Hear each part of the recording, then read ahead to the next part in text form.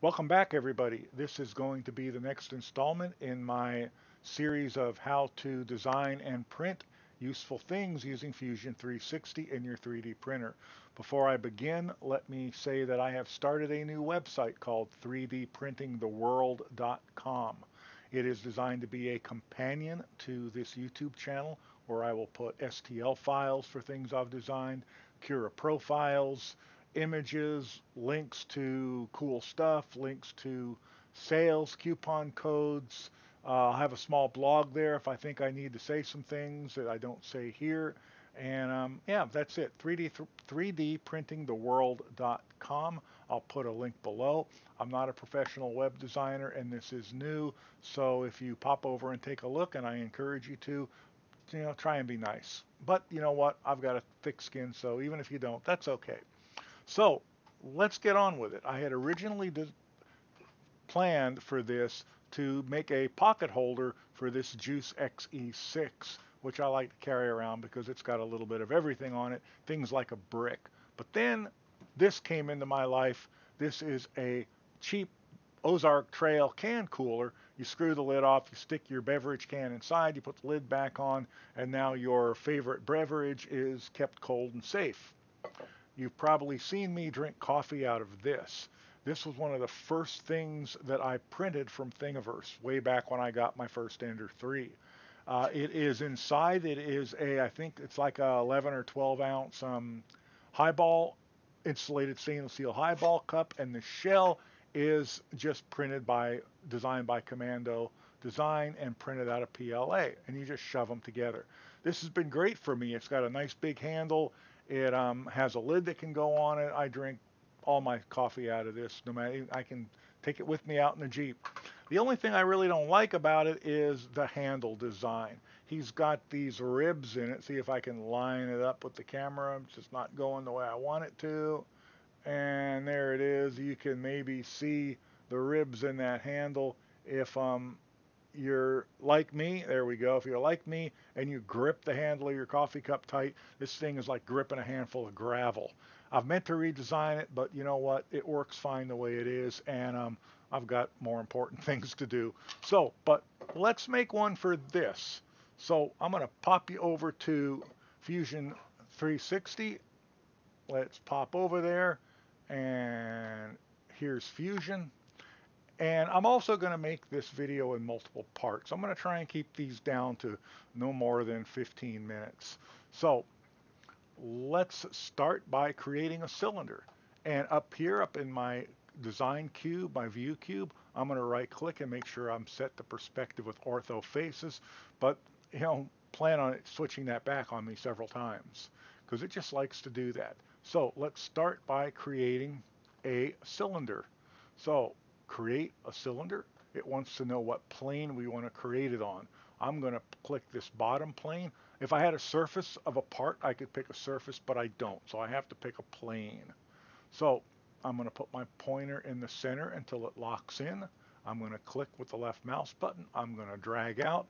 And I measured my little cup. It measures 80 millimeters outside diameter. I want 3 millimeter walls. So 83 and 3 is 86. So let's make this 86. Enter and enter. And how high do we want to go? And I know that I want to go 95 millimeters high. I want to come up just below the joint where it screws together. Now, if you're wondering how I'm moving things around, the right mouse button lets you, if you hold it down, it lets you rotate your part around. The middle mouse button, if you hold it down, lets you move up and down and side to side without rotating. And of course, the mouse wheel zooms in and out. So we have a cylinder, but a cylinder is not enough. So what we need to do is we need to make a shell out of it. Since I like to design the way things print from the print surface up, and I know this has to print upside down. So I am going to come to the bottom, which is actually the top since it does print face down. I am going to come up to modify. I'm going to click shell. And now I'm going to click on that bottom surface. I could drag my pointer side to side, to decide how thick I want my walls. And the bottom is getting thicker as well. But I know I want 3 millimeter walls. So I'm just going to type 3 and hit enter. And there is my basic part that I'm going to shove my can cooler down in. A couple features I want on this though. First, I want a bottom on it that will do two things. One, it will help me keep me from tipping it over, and it will also make it so that if I set it on an uneven surface, it won't be wobbly. So to do that, I need something wider than this, and I need it to be hollow. So how am I going to get that? I'm going to come to create and extrude. I could also hit E on the keyboard, and I'm going to click this bottom surface, and I'm going to drag it up 20 millimeters. Now, in and of itself, that's not going to do me any good at all. So I'm going to come over here to my extrude toolbox, and I am going to go to taper angle where it says 0 degrees, and I'm going to give it 35-degree taper angle. Now that might look kind of much to you, but I am going to put a little bit of a fillet on it, which will make it narrow at the bottom. I am going to say OK. And now I have my basic shape. I also want to shell this as well. So once again, let's click Modify and Shell. And this surface here, I'm going with 3. So let's stay with my 3 wall thickness and hit Enter. So now I have my basic shape with my hole I can shove my can cooler down in and my anti-tip, anti-wobble bottom. But I got a small problem still. This bottom here, if I print face down, this bottom floor here is going to require a great deal of support. And I have no need for that, and I don't like support. So I need to get rid of that. So, but I need to leave a little bit of it because I don't want to be able to shove my can cooler all the way through the bottom. So let's think about that for a second. How are we going to get rid of that and leave enough? Let's start with a circle. Let's click Create a Sketch. Let's come to our surface. I could do this from the inside surface as well, but I just think it's a little easier to do it from this one. Let's click on it. I need a circle, so sketch a circle or C on the keyboard, either one, center diameter circle. Move your pointer down till you lock into the center, click and draw out. And I want to, I'm going with 3 millimeters, so I want to leave 3 millimeters of it. I have an 80 millimeter inside diameter. I want 2 3 millimeter walls as far as my diameter is concerned. So 3 plus 3 plus 6 is 6 minus, or 80 minus 6 would be 74. 74, I'm going to type it in. I'm going to hit enter, enter again to lock it in. Now I want to cut this piece out. So create and extrude, or again, E on the keyboard. Click it. I could tell it 3 millimeters. I could type 3 millimeters over here.